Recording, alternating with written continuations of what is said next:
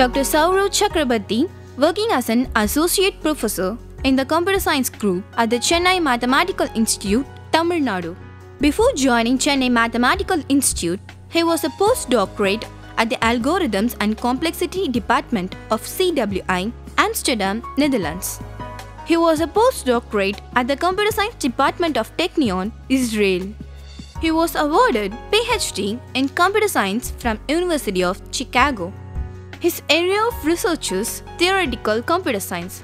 His focus has been in the classical and quantum complexity of Boolean functions, including property testing, sensitivity, block sensitivity of Boolean functions, and quantum database search in electronic commerce, in graph algorithms, and in coding theory.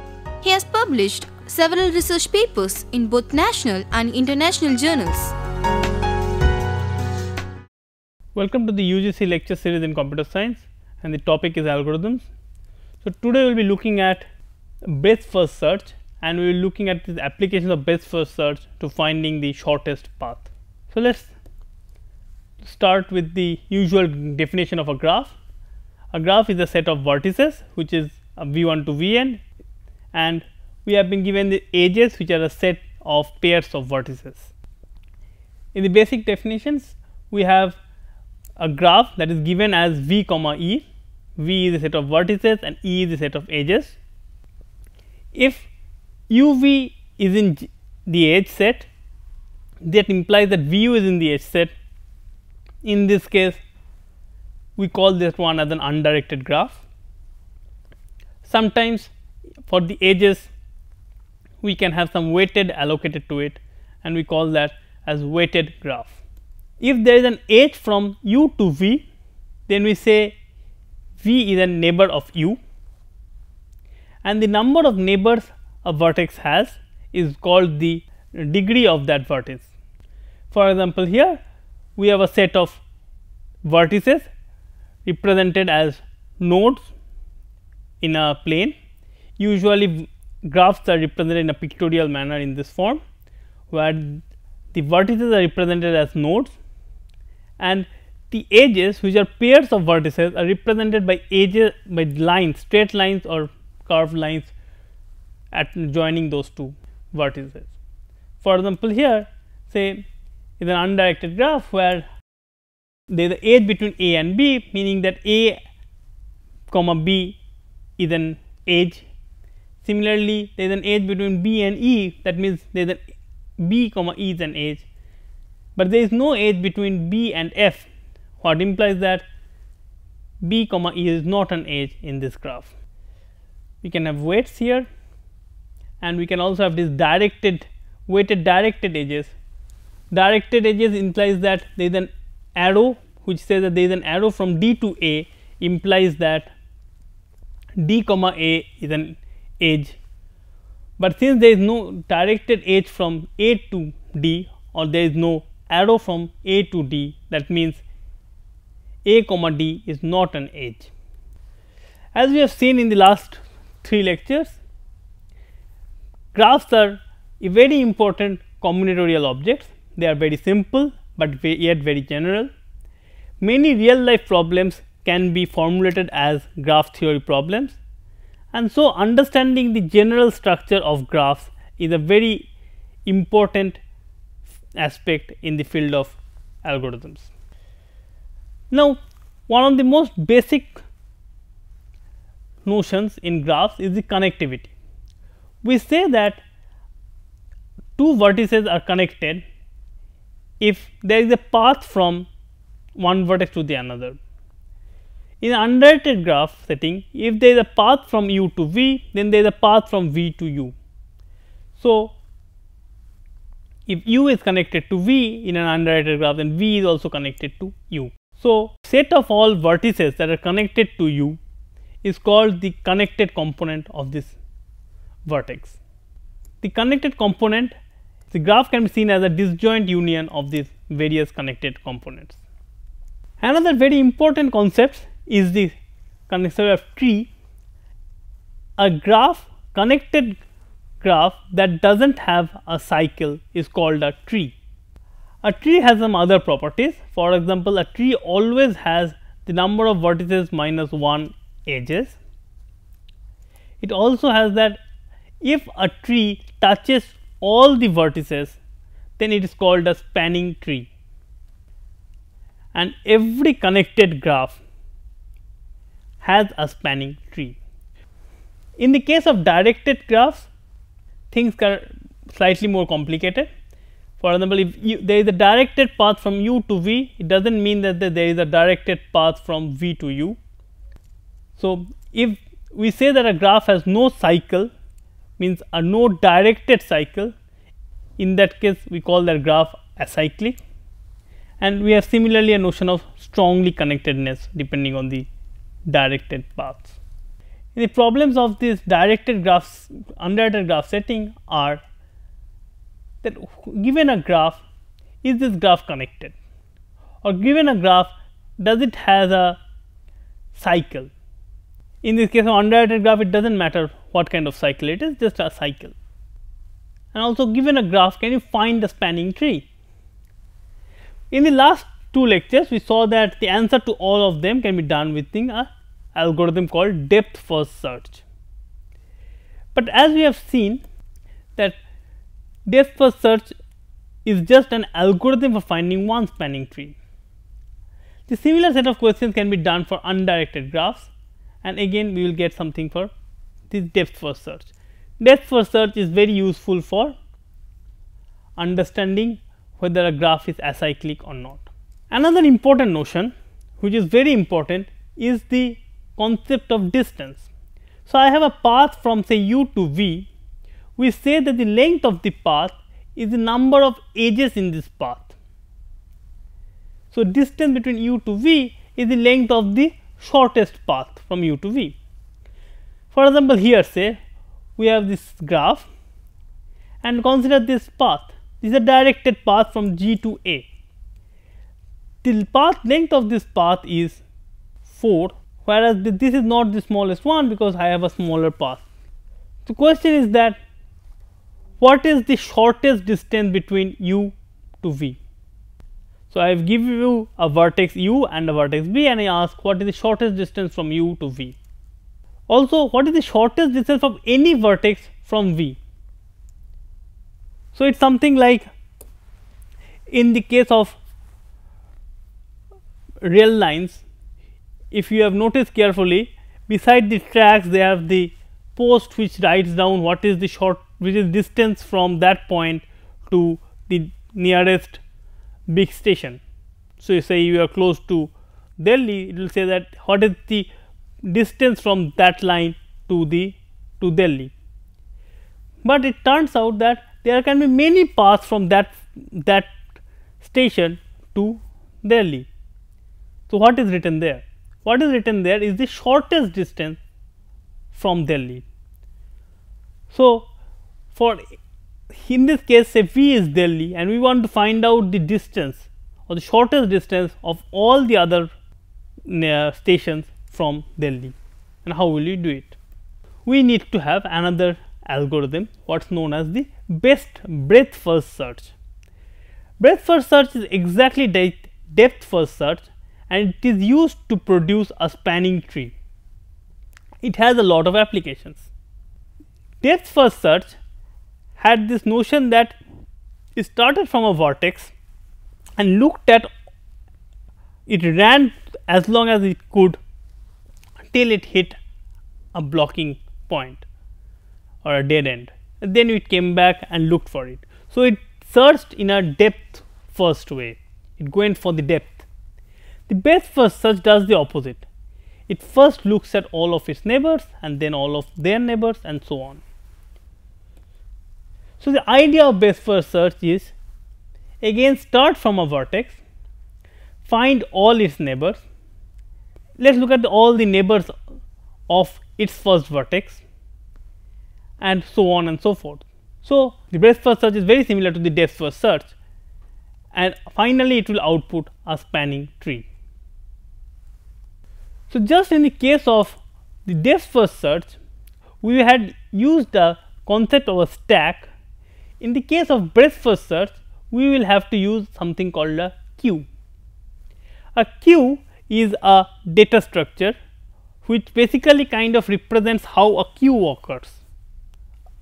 So, how does a queue occur? Say you are gone to a shop and you are standing in a queue, or a ticket counter and standing in a queue. The idea is the person who enters first is the first person to leave.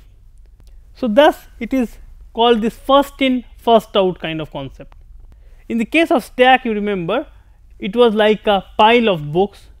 The one that came last, it was put on top, and when we had to take it out, we had to take that one out first. It is called the last in first out, whereas this one is a first in first out kind of concept, where we have a queue which represents how these things will enter and exit. So, in other words, whenever I have to put something in the queue, I will put it at the end of that queue, and whenever we have to take it out, we will take out from the front of the queue. Just for our explanation in this lecture, I will not be taking it out, instead I will moving a pointer which will kind of indicate where is the start of the. Okay, so let us look at an example of this breadth first search. Say we start from the vertex H. First of all, we color this vertex H and put it on the queue. As I told you that this arrow will indicate what is the start of the queue. Now, we take this first element of this queue, which is H, and we look at all its neighbors. So, for example, it has only one neighbor G, and it takes that all the neighbors which is G and puts it in the queue, and once it is done with H, it just moves it out. So, to indicate that we have moved the pointer to G. So, now G is in some sense you can think of the first element of the queue. Now, at this point what would have depth first search done? Note that till this point depth first search and breadth first search would have been done the same amount. At this point depth first search would have found out one neighbor of G, looked at it, then we have looked at another neighbor of that element and looked at it and went on. But instead, in the case of breadth first search, what is done is that we will first look at G and look at all its neighbors. So, what are these neighbors? Its neighbors are E and F. So, it first takes the neighbor E and puts it in this queue, and it takes its neighbor F and puts it in the queue, and when it is done, so now G has put all of them in the queue and it is done with it and throws away G out of the queue. So, at this point we are left with a queue when we have E and F. So, think of it this way: G has looked at all its neighbors, it has placed all its neighbors in this queue.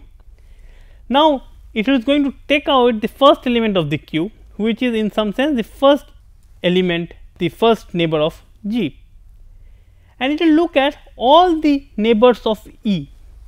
So, instead of looking at one neighbor of E and then going and then to that neighbor and then going one more from that neighbor, instead of that what it is doing is that it is starting at a vertex and taking all the neighbors of that vertex. So, when we are at that neighbor E, it first look at say the neighbor C, we puts it in the queue. If since C has not been looked at all, then again it looks at another neighbor B, it has not looked at it at all. So, since B is not blue, and again it also looks at this vertex D and it will put this vertex D in this queue. At this point E has been, E's work is done, and then E would be moved out of this queue. Now, what is the next one? The next element in this queue is F. At this point F has two neighbors. So, it looks at first this neighbor, but since E has been already been marked blue, it will not take this neighbor, and again same it will be doing for the neighbor which is D, and in that case it would be done with it and will move to C. Now, C again will have these two neighbors, that will C which has done, and then will move to D, and D will have its one neighbor which it finds and so this way we will be getting BFS tree. Let us take a small break now. After the break, we will look at the applications of breadth first search.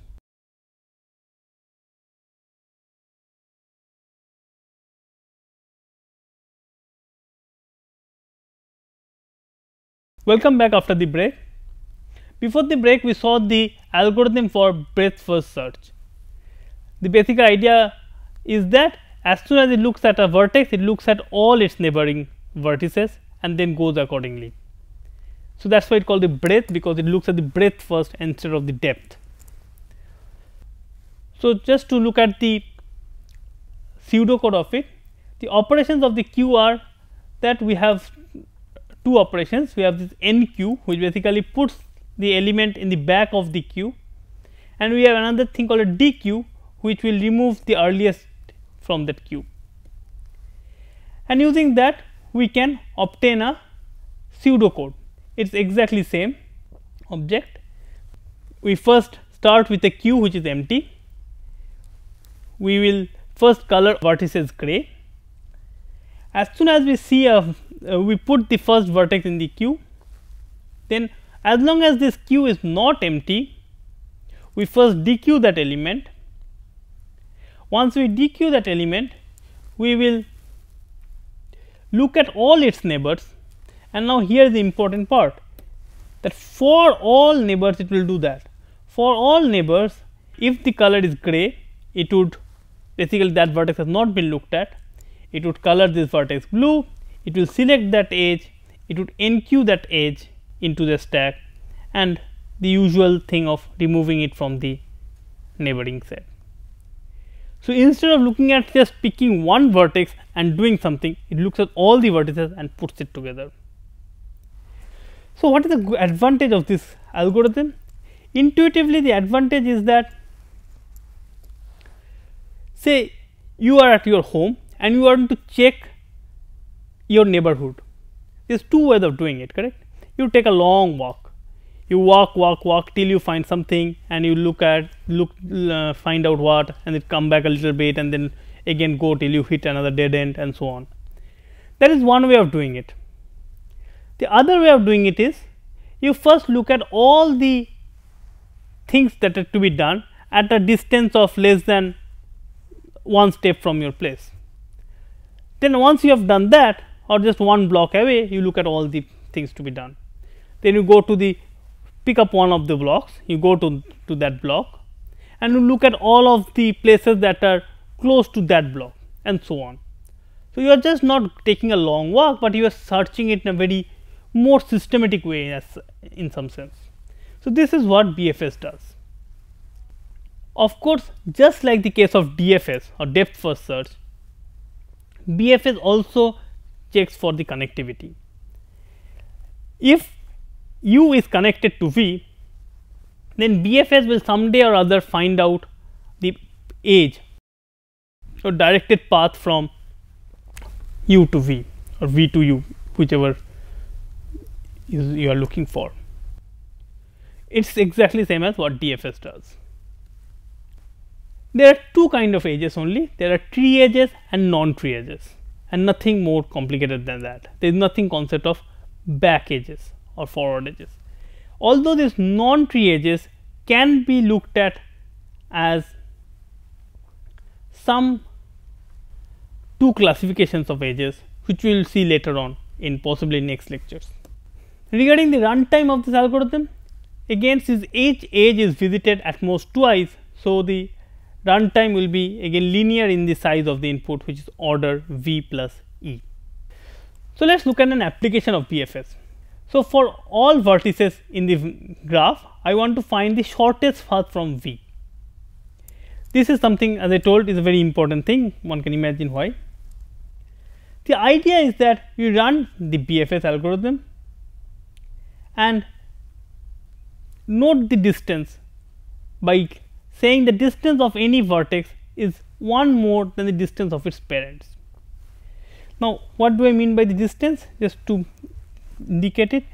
So, here say I have this graph, and so on. Now, if this is my vertex V, so I am looking at all the graph, all other vertices at distance from V. If this vertex is at distance I, then what is this vertex is? The claim is that this vertex must be at distance, this is I and is I plus 1.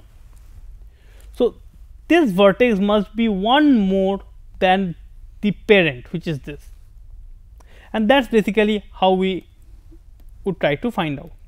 Let us, for example, do the same thing, go over the BFS algorithm, but this time we maintain one more counter. So, we start with H and we say that the distance of H is 0, because of course, distance of H from H is 0, and we are trying to find out the distance of all other vertices from H. Now, we look at the first vertex here, which is H, and look at all its neighbors. It has only one neighbor G. So, we take that G and put it in the stack, in the queue, and since G is being approached from H, so we say that the distance of G from H is whatever distance of H was from itself plus 1. So, which is in this case 1. Now, let us look at the vertices of G. Now, this G I will be looking at the two neighbors E and F. So, we first look at E. Now, E is untouched, so we put it back, and at the same time, since E is being approached from G, so distance of E from H is distance of G from H plus 1. Distance of G from H is already noted as 1. So, distance of E from H is 1 plus 1 is 2. Now, G looks at its other neighbors, which is F, and same thing, F being approached from G. So, I will note the distance of F from H as 2. Now, let us look at the vertex E. For vertex E, it has 3 neighbors C, D, C, B and D. So, look at C, and now distance of C is from, I write it as 3 because it is distance of E plus 1, which is 3.